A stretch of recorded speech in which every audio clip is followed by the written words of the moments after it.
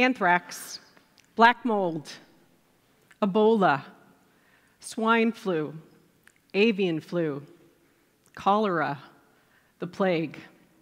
All these are pretty scary words in our vocabulary, and it's one thing when they're hitting people abroad. It's an entirely different thing when they hit us here at home. A perfect example of this is the Ebola outbreak from 2 summers ago. As you remember how that went down, there were thousands and thousands of people dying from Ebola in Africa.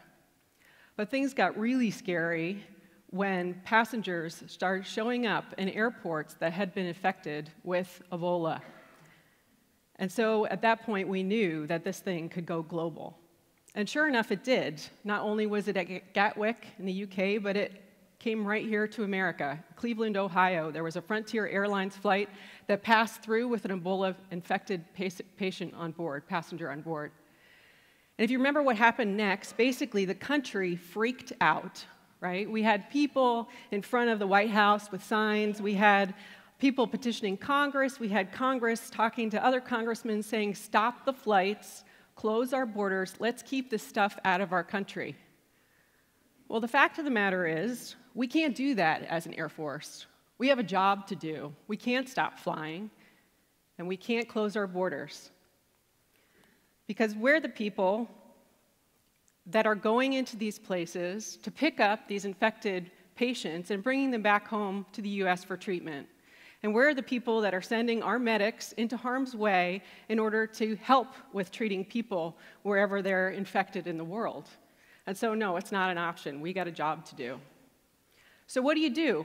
What do you do when you have someone who has contaminated the inside of your aircraft? Maybe they got Ebola, maybe they're part of a team that's been deployed and they've been hit with anthrax and you've got to get them home again, and now you've got a contaminated aircraft.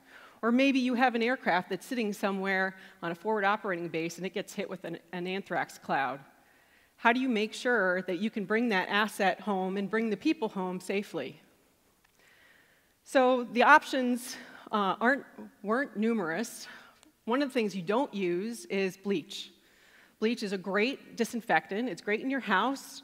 It's great in hospitals. But it's really a terrible thing for aircraft because it causes corrosion.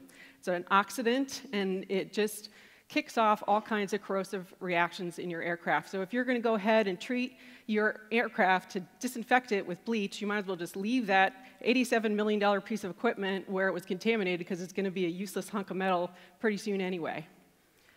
So what are the other options? Well, in 2008, the state of the art was to do the following.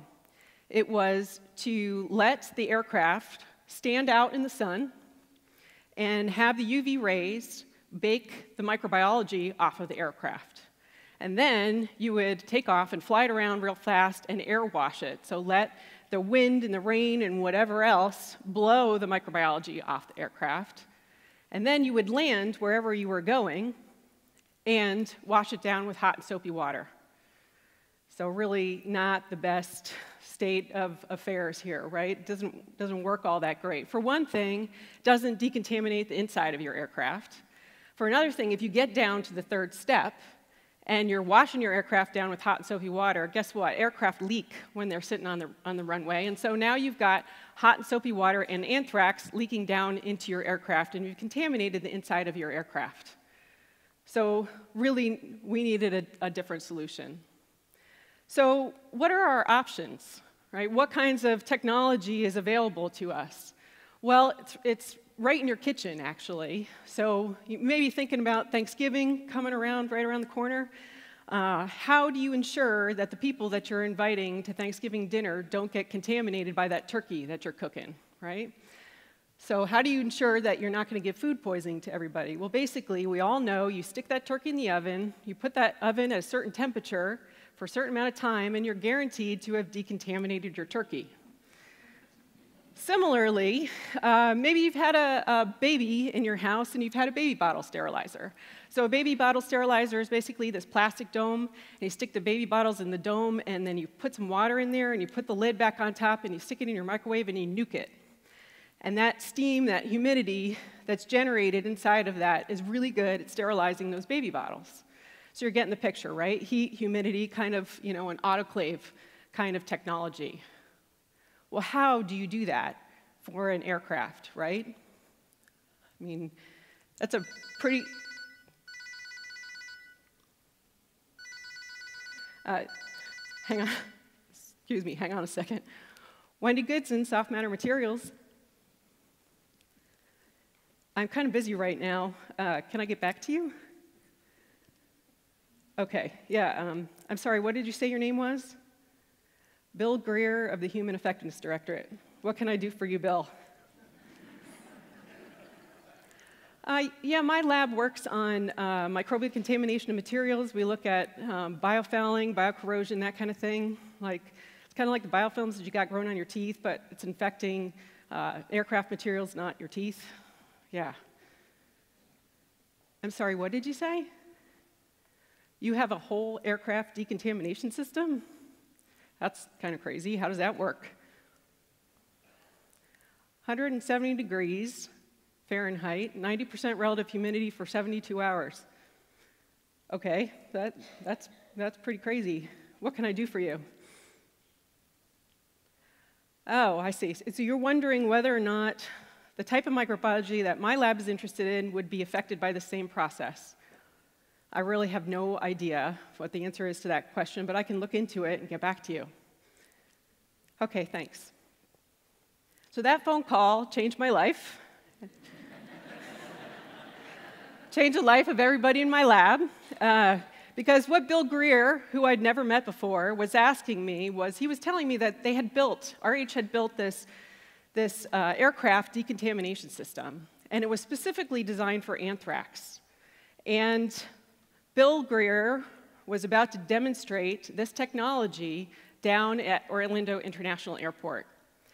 And he was thinking, we are about to cook an airplane. What else can we learn when we cook this airplane? What else might this technology be good for? And so he called me up out of the blue, and I didn't know the answer to that question. And I looked it up in the literature, and there was almost no literature available on it at all. And so I didn't really know what to do, but I thought about it a little bit, and I thought, you know what? One thing I did know was my lab had the ability to ask that question. It had the ability to go out into the field and assess the microbiology on an aircraft pre versus post decontamination. And that was something that we could bring to the table. So I called Bill back and I said, I'm in. And next thing we knew, our team was headed down to Orlando, and we were swabbing that aircraft tip to tail. So we were basically taking big giant Q-tips and we were wiping them over the surfaces, plating them on Petri plates, just like in Biology 101, also doing some fancy DNA techniques to find out what types of microbiology were there and how many were there. And we were doing this as the aircraft structure arose around us. So this structure was made of structural insulation panels, which are basically two pieces of aluminum with styrofoam in between those pieces of aluminum. It's a highly modular system that can be built anywhere in the world. And if you just bring along your heaters, you can decontaminate any aircraft anywhere in the world with this system.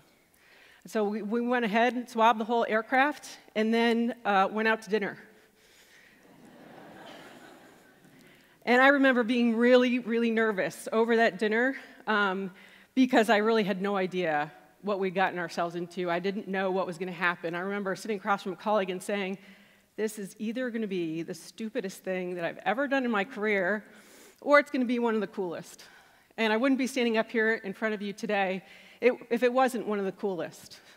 So we found all kinds of microbiology on that aircraft pre-decon. We had human pathogens and animal pathogens and plant pathogens and agents that cause corrosion. And after the decon, they were all gone. For all intents and purposes, that plane was sterile. And so think about the power of that, the power of asking that question for what else this decon system could do. Because not only did we know now that it worked for anthrax, but all these other things that could be on your aircraft. And that really mattered because 6 months later, I got another call. And this time it was the C-130 System Program Office. And they said, we have mold all over one of our aircraft. And we don't want to send our maintainers in there, and we don't want our crew on there, because it's everywhere. People have allergies. You know, nobody wants to be on the aircraft. What do we do? And I was able to say, we've got a solution for you. And sure enough, we took that same system, hooked it up to an aircraft from Peterson, and we cooked that aircraft too, and took care of their mold problem. And since then, some of this technology has also been transferred to the Navy. They have a lab over there that runs tests on some of the nastiest viruses in the world.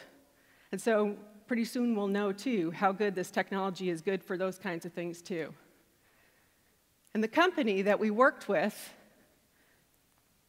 that built the original aircraft structure is dreaming a bigger dream, and that is of a facility where you can simultaneously treat an aircraft and treat people, so that the next time this happens, the next time we have an aircraft flying around the world with contaminated people on board, we can land it, treat the people, treat the aircraft, and not have them interacting with the rest of the United States, and avoid the freak-out mode that we had during the last Ebola outbreak.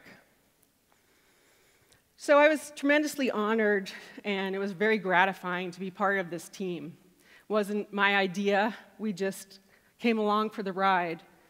And it made us all feel, myself and our team, like we were part of something bigger than ourselves. And one of the things that I wanted to pass along to all of you guys today, something really simple, and that is pick up the phone, AFRL. I mean, seriously, the talent in this room and you know, the innovation, the creativity, the subject matter expertise is amazing across AFRL. And embrace the fact that you are part of something bigger than yourself, and that you're part of this bigger mission. And it's a tremendously fun thing to be a part of. Every one of you may not feel like a hero on any particular day. You may feel like you're slogging through Petri plates or chemical reactions or spreadsheets or whatever it is, but I assure you, each and every one of you is a national asset. You're a part of the fabric of the Department of Defense, and you're part of what makes this country great. Thank you.